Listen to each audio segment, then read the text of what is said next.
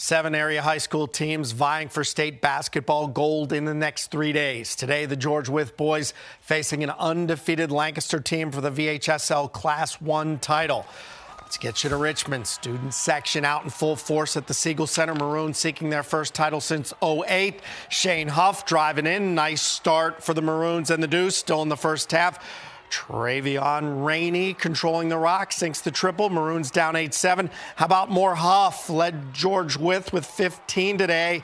Tied at 11 after the first quarter, but things changed in the second. Tyson Henderson, strong drive to the hoop. He had 14. Lancaster 32-22 at the break. Maroons showing fight in the second half. Three-pointer Reed Kirkner, but the Maroons scoreless in the last 4 minutes of this game. And this young man, Troy Henderson, led the way with 30. Lancaster 62-40. The Maroons are your Class 1 state runner-up. Yeah, I thought that our guys were a little nervous, so I just tried to be the spark plug and get everybody going, just get everybody dialed in and ready to play. They were really pushing us out further away from the three-point line that we like. I mean, we started attacking the rim a little bit better. They're a very, very good basketball team. They take teams out of what they want to do.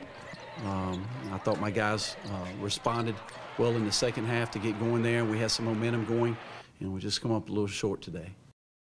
Tonight, 2 Class 4 squads will try to win state gold. The Pulaski County girls, the EC Glass boys. Highlights post-game coming tonight at 11.